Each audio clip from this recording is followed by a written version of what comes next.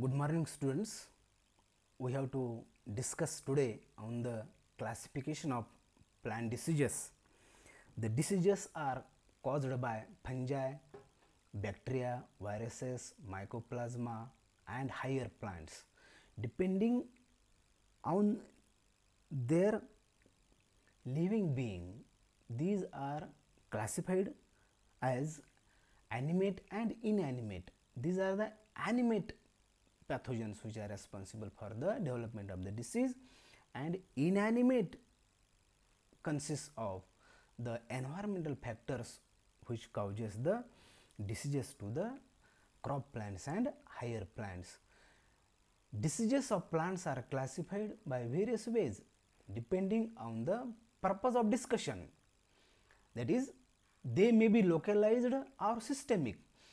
If the pathogen causing to the plant are animate and these are caused to certain parts of the plants, that is leaf, root or stem, such diseases are called as localized diseases, and the plant body of the pathogen is confined to the infected parts, only to the infected parts, and other systemic when it affecting the entire plant. The diseases are systemic when the pathogen is present throughout the host body of the plant, and the symptoms of this disease are seen when the ear heads are flowering structure. During the flowering structure, pathogen is emerge out through the flowering structures and their reproduction takes place. The diseases are also classified on the basis of their spread, that is soil borne, seed borne and airborne. The diseases are called as soil borne when the pathogens are transferred from agency of soil. The resting structures of the pathogen are present in the soil, and these are responsible for the spread of the disease, primary spread of the disease, because these are over summering and over wintering organs of the pathogen. The diseases are also spread through the air, agency of air. The resting structures are present in the soil and they produces the conidia or spores. These conidia and spores are disseminated by wind, and these are transferred or settle down on the feathery stigma or on the plant part, and in this way the infection is caused to the plant by the air. Their spores, conidia and asexual structures are transferred from infected plant to the healthy plant, and disease is transferred. In this way, when the causal agent responsible for the disease perpetuates through the agency of soil or seed propagating material. Seed propagating material means such as sugar cane. Sugar cane is cultivated by means of seed sets. Through such seed sets, the disease is transferred, that is propagating material. We cultivate the rose by seeds or seed sets? By seed sets. Therefore, such a material is called as plant propagating material. Such plant propagating material is also responsible for the spread of the disease. Now, first, plant diseases are classified on the basis of symptoms and signs. Certain symptoms and signs are seen on the plants after their infection. Number one is rust. Rust are small pustules of spores, usually breaking through the host epidermis. Pustules may be either red, brown, yellow or black in color, and these are raised from the surface. These colored pustules are produced by the fungus and shows its emergence through the epidermis of the host. Such epidermis shows certain colored pustules, and color is varied such as red, brown, yellow or black. The example of rust is black rust of wheat, rust of euphorbia caused by uridia. Uridial stage is present on the euphorbia plant and the pathogen is Puccinia. The Puccinia causes the rust of euphorbia. Smut. The word smut means a sooty or charcoal like powder, and in this stage the affected parts of the plant shows a black dusty symptoms occurs especially in the floral organs. In this disease the infection takes place at the germination stage and reproduction of the fungus takes place when the plants get mature, when the host get matures and they produces the black sooty powder, charcoal like powder through the inflorescence. In it the ovary is completely replaced and black sooty powder is produced in the floral parts. Third is mildews. Mildews are the plant diseases in which pathogen is seen as a growth on the surface of the host. They appear as a white, grey, brownish or purplish patches on the host surface. In mildews, it consists of two types, downy mildew and powdery mildew. In downy mildews, the superficial growth is cottony, while in the powdery mildew, enormous numbers of spores are formed as a superficial growth, giving a powdery appearance. Next is rot. The affected tissues of the host are die, decompose to a great extent, and brown and black colored tissues are produced. Depending on the plant organ attacked, it may be root rot, leaf rot and fruit rot. These are also grouped as soft rot, wet rot or dry rot. Generally, soft rot is caused in vegetables. Fruit rot is also a soft rot, and in this disease middle lamella of the host is dissolved by the enzymes produced by the fungus or pathogen, and therefore decomposition of the tissues takes place. Now blight. In this disease, sudden death of the plant or its parts takes place. The dead area turn brown and appear like the burned. Such diseases are called as blight. Canker. A canker is dead area in the bark or cortex, especially in the woody plants. The surface is generally rough or corky. This disease is caused to all the parts of the plants, that is stem, root, leaf, fruit. Such parts of the plants are affected by the bacteria. A good example of this disease is citrus canker caused by a bacterium Xanthomonas citrae to the citrus plants. Now 7. Wilts. In this disease, drying or wilting of entire plant or its branches takes place. The best example is wilt of tur. In this disease, Fusarium oxysporum or the species of Fusarium are attacked to these plants at the time of germination, and they block the conducting system of the plant.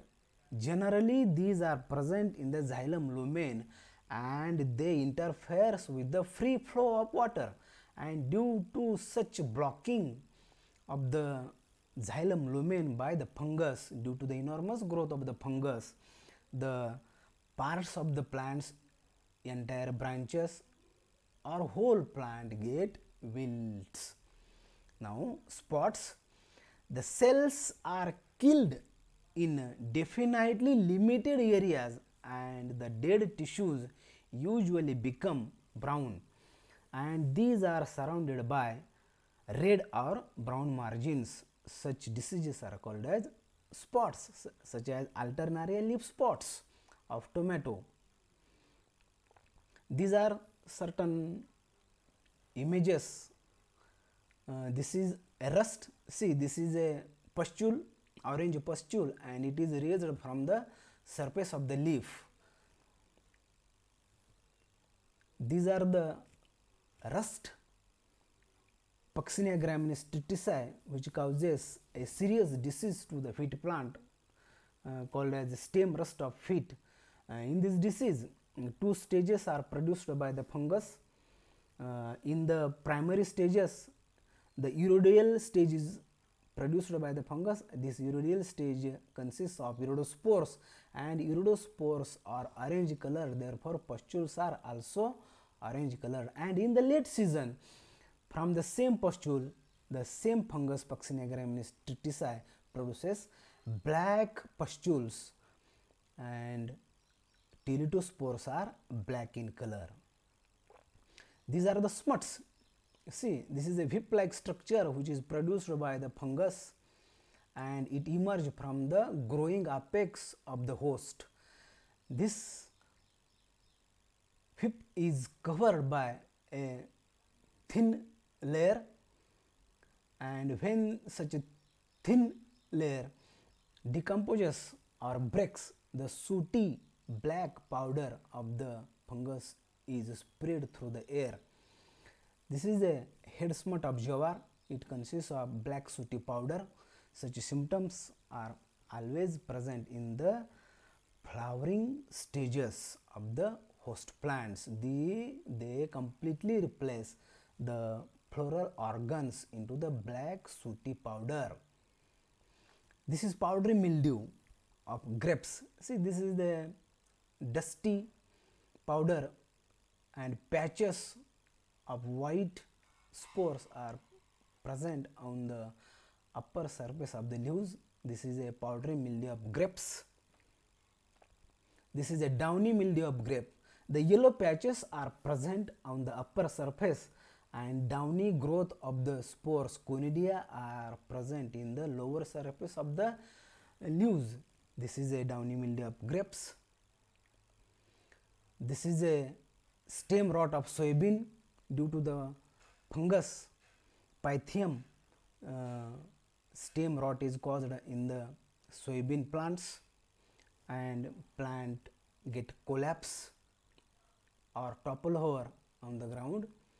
This is a root rot of soybean caused by the Rhizoctonia species. So many fungi are responsible for the root rot. In it, Rhizoctonia is always present. This is a root rot of soybean. This is complete damage of the root system caused by the Rhizoctonia. This is a root rot of cotton. Due to the root rot by fungi, the whole plant get withered and dry away. This is a fire blight of the apple. See, due to the bacterium Erwinia amylohora, this disease is caused to the apple plants, and certain branches or whole plant get blighted or burnt away. Such disease is called as fire blight of apple, and pears. In pears also such disease is found. This is a canker, that is citrus canker. See, the infection on the fruits. The corky lesions are produced on the aerial parts of the plants, that is stem, leaf, and fruit. In the primary stages, the lesions are surrounded by yellow halo. This is yellow halo. The pale yellow colored lesions are produced on the upper surface of the leaves, and when the disease intensity is much more, these spots coalesce and corky patches are produced on the fruits also. Therefore, due to such diseases, the market value of the fruit is decreased or downgrade. This is a wilt of tur, that is Kajanus kajan.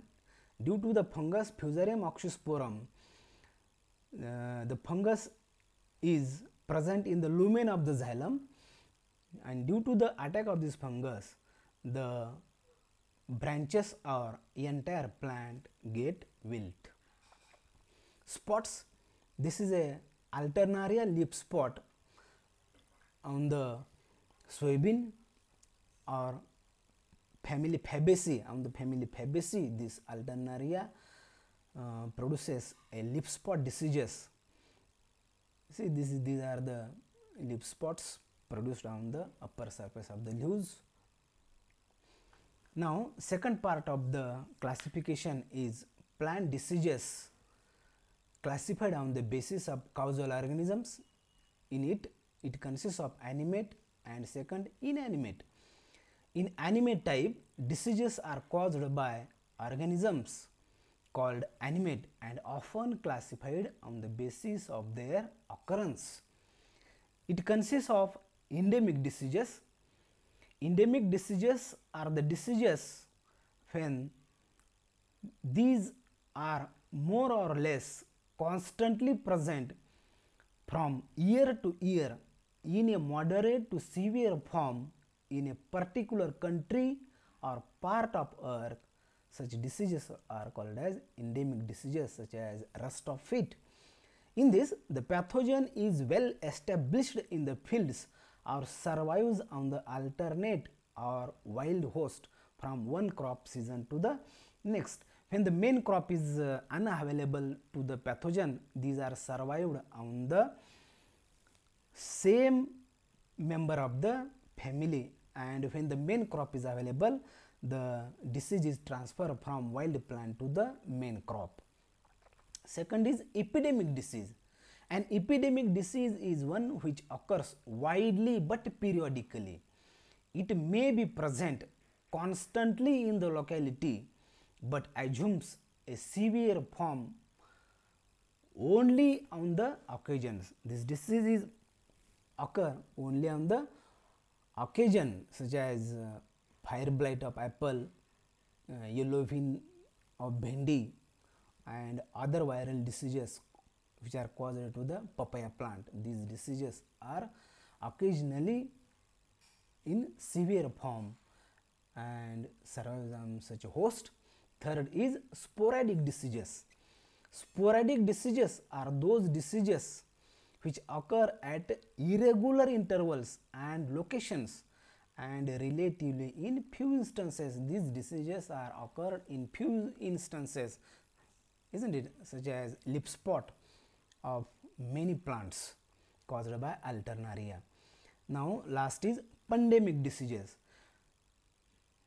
The pandemic diseases are diseases which prevalent throughout the country, continent, or the world.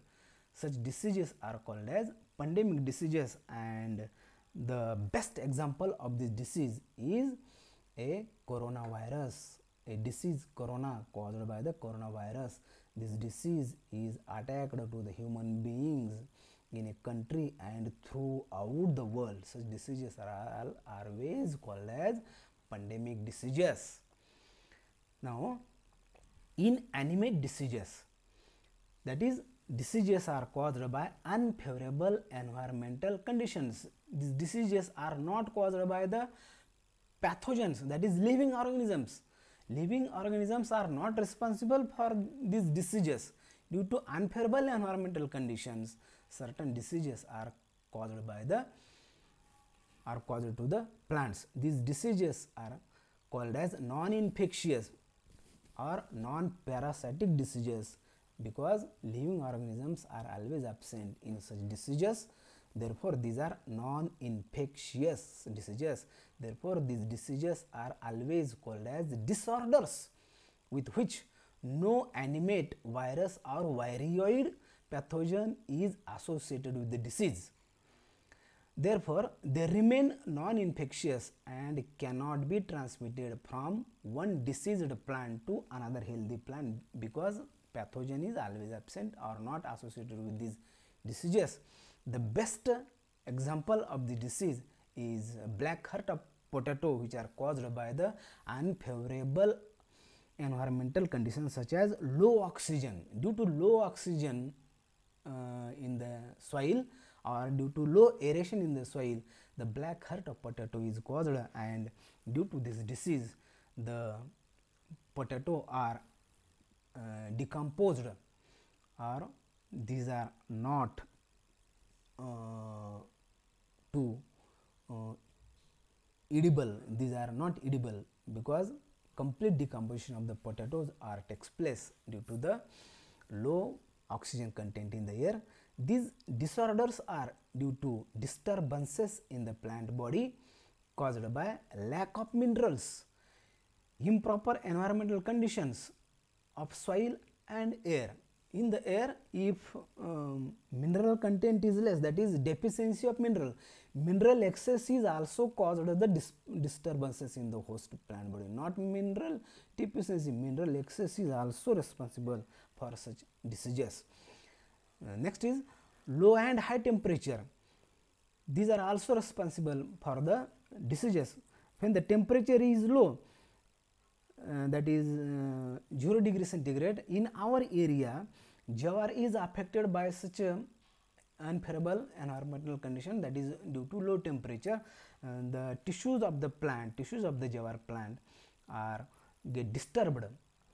The water present in the tissues are due to cold conditions, ice is formed in such a plant tissues in the cells, and tissues are burst, and this disease is affected the healthy jawar plants. High temperature is also responsible for the disease. We have discussed about the unfavorable oxygen which is responsible to the disease causing black heart of potato. Other environmental conditions include soil moisture, pH presence, or presence of toxic gases in the atmosphere. Lightning injury are also the major causes of physiological disorders in the plants. Lightning injury means the lightning during the rainy season. This is also responsible for the disease of the plant. Thank you very much. In the next part we will see the other disease caused by the fungi. Thank you.